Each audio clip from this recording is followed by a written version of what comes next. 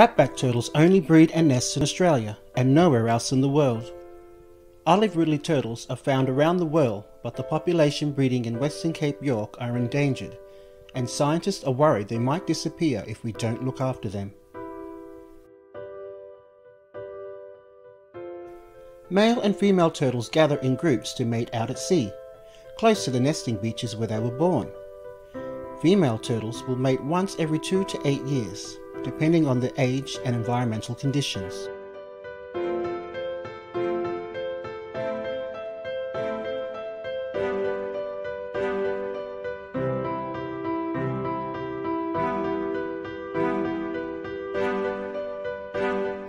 In the weeks after mating, the female turtles crawl up the beach and find a spot to dig out an egg chamber in the sand to lay their eggs.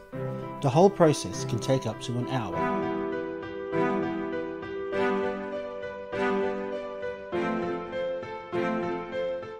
Each female turtle will come back after around 2 weeks and lay anywhere from 2 to 5 clutches of eggs in one nesting season. Most turtles lay more than 100 eggs in each nest, but flatbacks only lay 50 to 60 eggs. These eggs are bigger than the eggs of any other turtle species.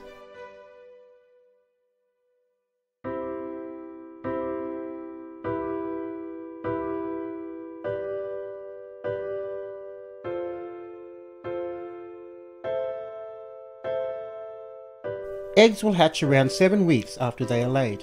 When the sand temperature drops, the hatchlings know when it's time to emerge from the nest. By coming out together, hatchlings can overwhelm would-be predators. A single hatchling would be an easy target. Together, they crawl as fast as they can down towards the sea. The babies don't have very good eyesight, so they follow the slope of the beach, white crests of waves, and the moonlight to find the water.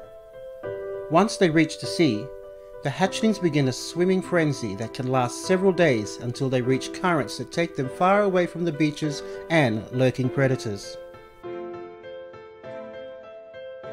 The first years of a turtle's life will be met with drifting ocean currents and eating surface plankton. Their journey for the following 10 years is described as the lost years.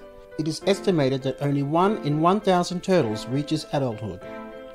After about a decade, juvenile turtles reappear in coastal waters to feed.